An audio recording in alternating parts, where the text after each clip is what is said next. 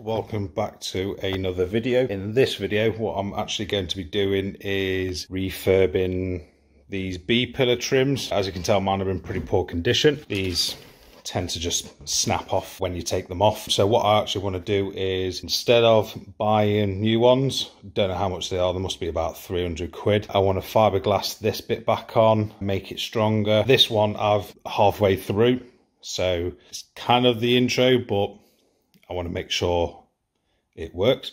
So the seals that run down here, you can't get them separately. So I want to be replacing them with some seals that I found on eBay, and hopefully, fingers crossed, that works. And then, as you can tell, I've wrapped this one black, and that's going to finish it off and make it so much better. So once I've done with this, it will be looking new, it will be stronger, and it will have brand new seals on there. So stay tuned. Hopefully it works. If not, you won't see this video, I suppose.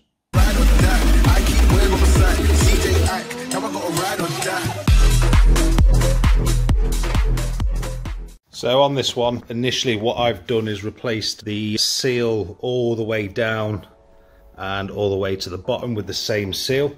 And this is what they call a T-piece seal, which can't get to zoom, so I'll put a picture on screen of what that looks like.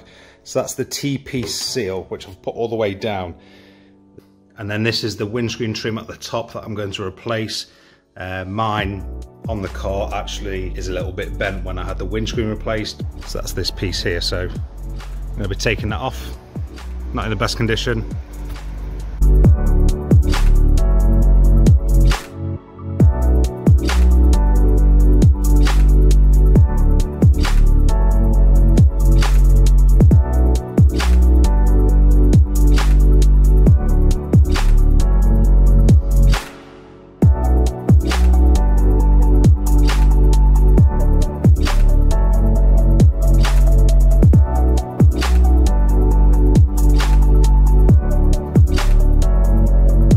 Okay, that's all fiberglassed.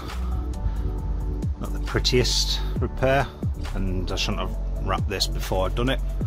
I'm going to let that set to dry and do the next trim now.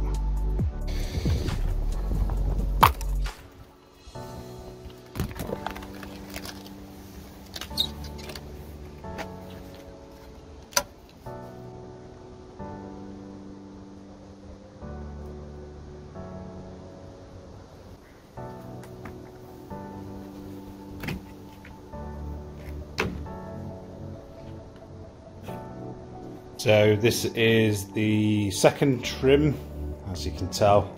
Wrapped this a while ago, probably not the best wrap job ever. In fact, it was probably my first one. So as you can see, this is the standard seal on it. As you go down, you can see it starts breaking up. Don't worry about the wrap job, this is coming back off. So that's what I'm going to do. I'm going to peel off this wrap and re-wrap this piece, and then put the seals on. Okay, that's the wrap removed. It's one thing wrapping something, but it's a completely different ball game when you're trying to take it off. That was a bit of a nightmare. So that's now all done. So all I need to do is start taking the seals off. There you see how knackered they are. So I'll start taking them off, and then I can put the new seals on. No, I won't. I'll wrap it first, then put the seals on. That's what I'll do.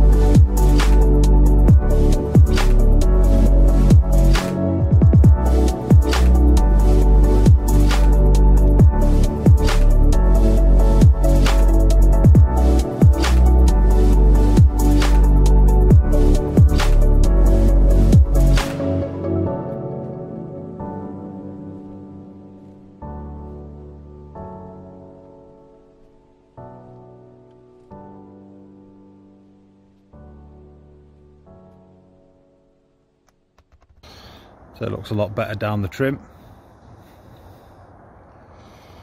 And then the new windscreen trim across the top looks much prettier. So again, this is the other side. T-piece all the way up, new trim across the top.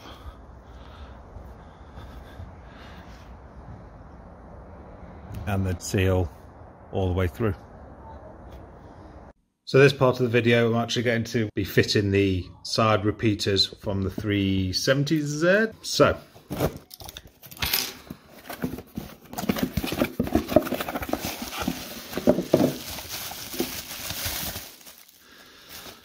that's the indicator, so I need to figure out a way of wiring it up. So I'll be taking this connector off and putting my own spade connectors in.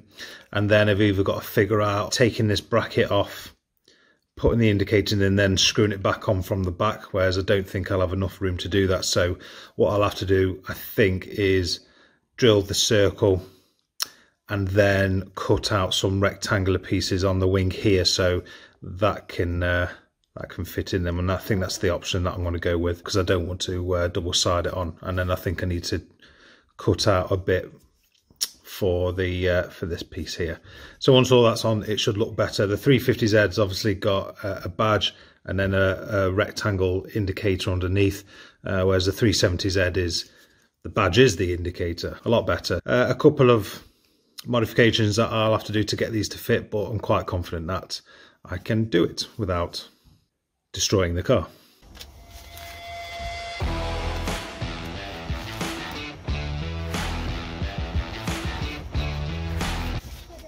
Hello.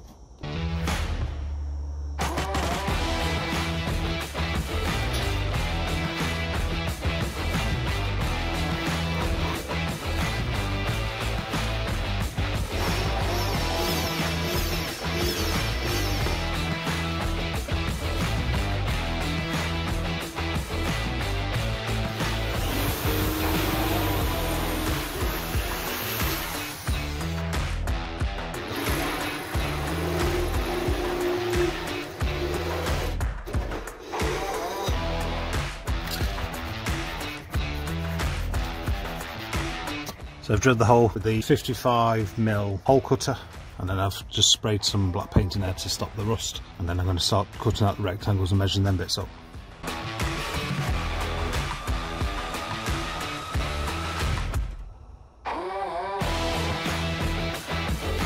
So what I've done is pushed it into the hole, and then that tab there has just made a mark just there in the paint, so I know where to start cutting, just for that tab.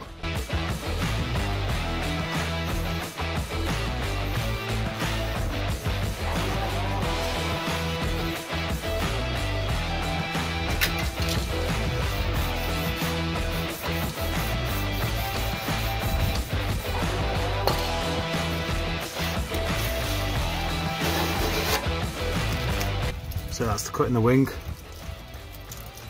Probably need some adjustments, but you get the general gist.